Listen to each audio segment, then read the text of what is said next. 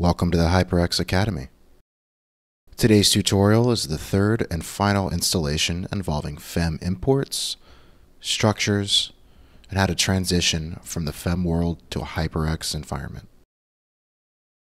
Prior to structure assignment, elements and properties exist as unused FEM. To officially transition from FEM world to the HyperX environment, you must first select the elements and properties you wish to add to your structure. To understand how to create a structure, please see our video that covers structure creation. Once a selection of elements or properties in the unused FEM is added to a structure, these entities become officially part of the HyperX database.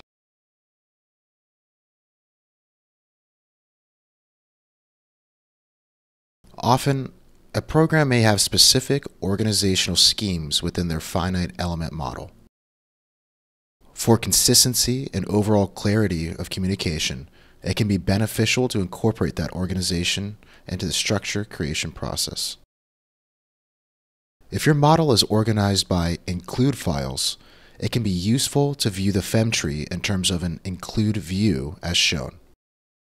In this example, by clicking on the Aeroshell lower node, all the elements from the Aeroshell lower include file are selected. A structure can now be quickly created using the right-click menu as shown.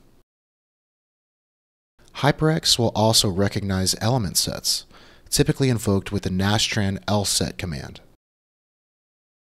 Each element set corresponds to a node on the tree, which can then be selected or isolated. The HyperMesh preprocessor will export comments containing information on the components and assemblies belonging to a particular model.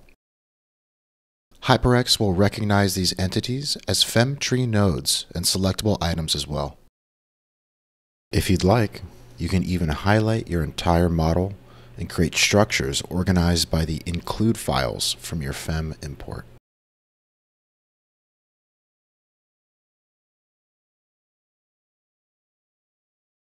Here are a few general guidelines on what this means for the user. First, all selected beams or shell properties are converted to HyperX zones. All connector elements are converted to HyperX joints, either by an element-by-element basis or a property-by-property basis. Second, all zones and joints are listed in the structure tree beneath their structure, and their corresponding mesh lines now appear black rather than pink in the viewport. Third, any entity and a structure is ready to be set up for analysis and sizing. This means only zones and joints, not unused FEM, can receive design, load, and analysis property assignment. For each individual zone, all of the following operations occur upon adding them to a structure. The buckling span of each zone, which is based on the FEM-defined element size, is automatically calculated upon placing that property into a structure. The resulting buckling span can be visually verified by plotting them in the viewport by navigating to the View tab of the ribbon and selecting Buckling Spans as shown.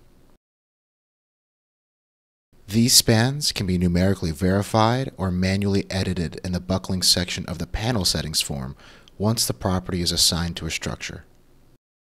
Only the FEA loads resulting from the elements and structures will be imported into the database for sizing and analysis. When loads for these zones are imported, all element forces and moment orientations are transformed from the element normal axis to the material axis. The matrices for these transformations are defined by the angle theta in the example image taken for C-quad elements.